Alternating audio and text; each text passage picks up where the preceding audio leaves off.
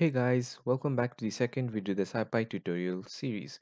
In this video, we'll be covering the constants subpackage in SciPy.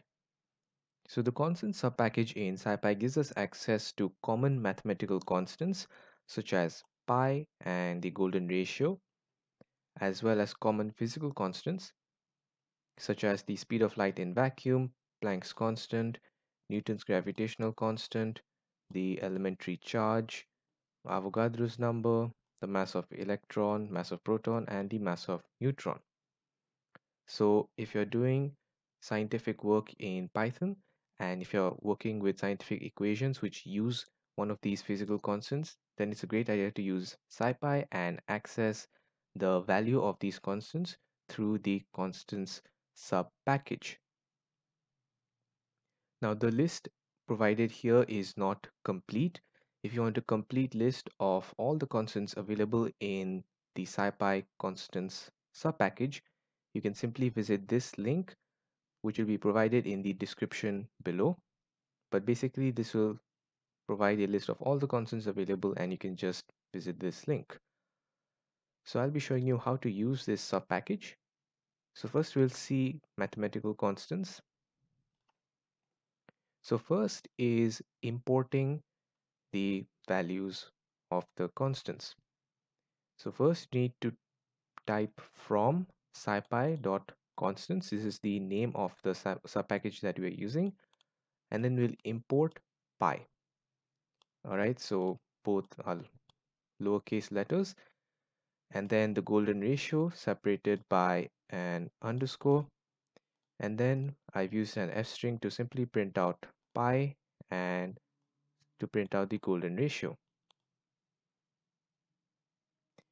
So here you can see that I've printed out pi, which is 3.14159, and the golden ratio, which is this value here. So let's say if you're calculating the area of a circle, let's say radius is 5, and we'll simply print out the area pi times radius times the radius. All right. So you can see that this is the area of the circle. So that's how you use the SciPy constant package. So first you need to write scipy.constants, and then you have to import the name of the constant. So if we go back to the table here, the left side is the name of the constant. So that is what you're importing. So this is also what you're supposed to import. For physical constants, you have to import C, H, G. Here is capital, so remember that. This is lowercase e, uppercase R. All right, so here you can see that pi and golden ratio is how you're supposed to access the constant value. So next, let's look at physical constants available in SciPy. So let me just comment out the remaining for now. Okay, great. So to access physical constants in SciPy, you have to again write from scipy.constants, import m underscore n and Avogadro. So here what I'm doing is m underscore n is the name of the constant, which is the mass of a neutron.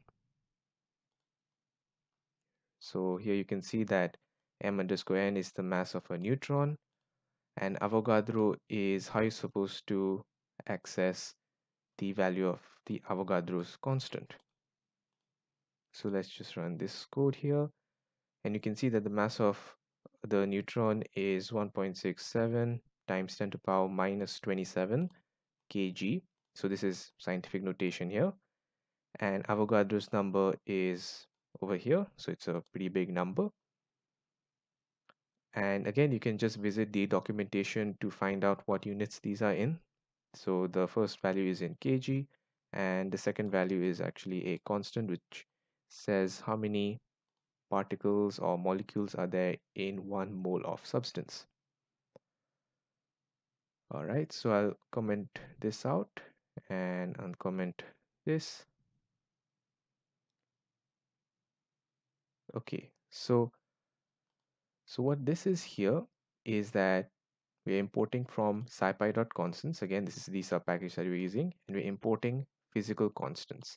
So this example on the top, so these constants are float values. So they are single numbers.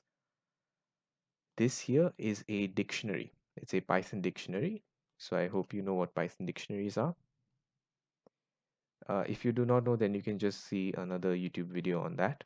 But anyway, so to access something in a dictionary, we have to use a square bracket followed by a key.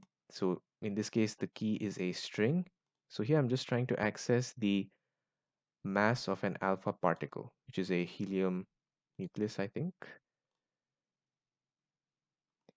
Okay, so what do we have here? So here we get we get a tuple with three elements. All right. So the first element is a float number. So it's a really small float value, which is the actual value. It is the actual mass of an alpha particle. The second element is a string, which tells you the units. So in this case, the unit is in kg.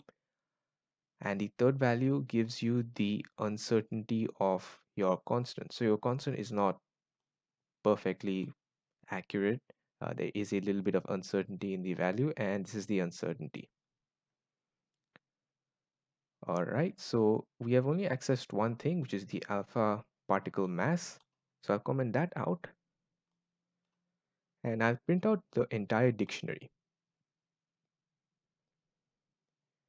Okay, so a lot of stuff has just been printed. So let's look at something. Okay, so we can see something like neutron proton mass difference. So I think a neutron is slightly heavier than a proton, so it's just telling us the difference in mass. So this is the difference in mass. So it's a pretty small value. Next, it gives us the unit the value is in. So this unit is in kg. And finally, this is the uncertainty of the value. So again, if you see, this is the loop. I'm looping through the entire Python dictionary. So this is the key. The key goes in between these square brackets, and the value is what is returned. So this here is what is returned, and then we're iterating through dictionary.items. All right, so you can see that there are many constants here. And yeah, you can just check it out by printing it out, and you can just see everything. All right. So that's how you're supposed to use the physical constants. It's a huge Python dictionary that contains a lot of useful constants. And yeah, you can just check it out. Anyway, I'll just comment out this. Finally is conversion of units. So here kilometers is in thousands. So let's say you want to convert something. Let's say you're converting from meters to kilometers, then you have to take that value and divide by kilo. So let's say I have something like meters is equal to 800, then print in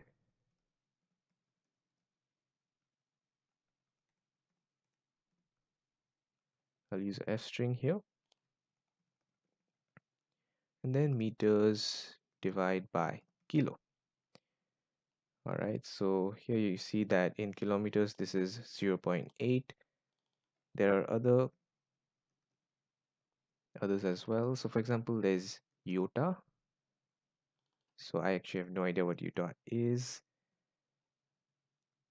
So iota is basically, so 1 iota meter is 10 to the power 24 meters. So that is pretty huge.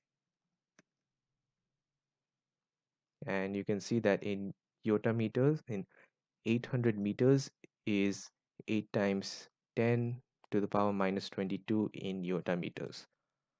All right, so there are other conversion constants as well. So let's say there's deci.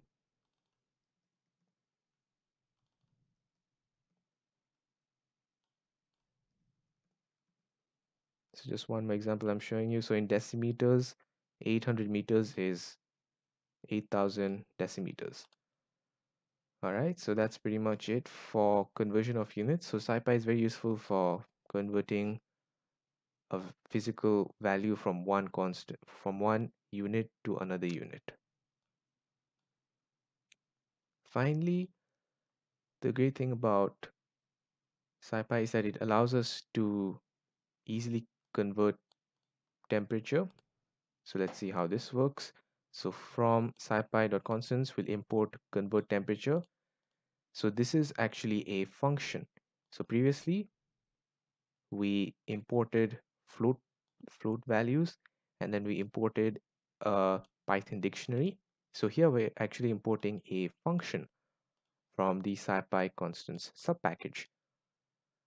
So what we're doing here is that we have a temperature value in Fahrenheit. So this is 900 Fahrenheit, and then we are converting this 90 Fahrenheit value into Celsius.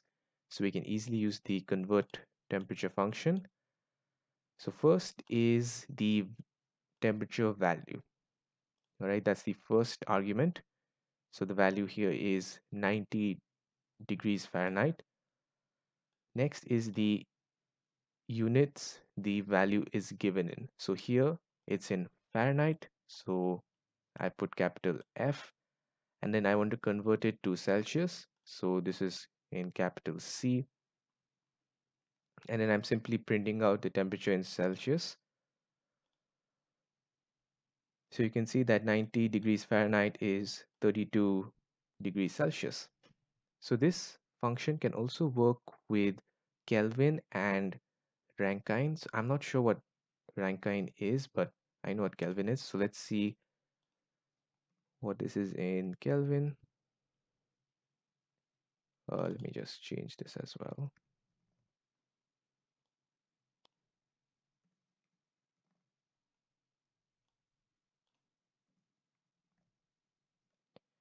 All right, so this is the temperature in Kelvin. So 90 degrees Fahrenheit converted to Kelvin is 305 Kelvin. So let's say this was in Celsius. All right, so this is now 90 degrees Celsius. So we need to edit this part. So this is capital F. So we'll just change it to capital C. And you can see that this is the temperature in Kelvin. So this is 90 degrees Celsius converted to Kelvin. Just to do a check, we'll make that 0. And this is the temperature in Kelvin. And we'll just make it minus. That should hopefully be almost 0. So yeah, this is 0 degrees Kelvin. And you can also convert to Rankine. I'm not too familiar with the Rankine temperature scale, but you can just check it out, I guess.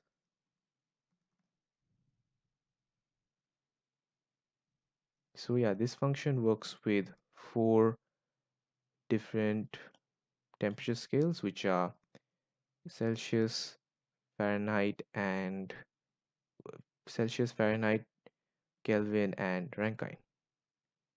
So this is the temperature in Rankine. And yeah, that's pretty much it. So yeah, that's pretty much it for this video. I hope you learned how to use the constants subpackage in SciPy. If you like this video, then please consider giving a like and subscribe, and I'll see you in the next video.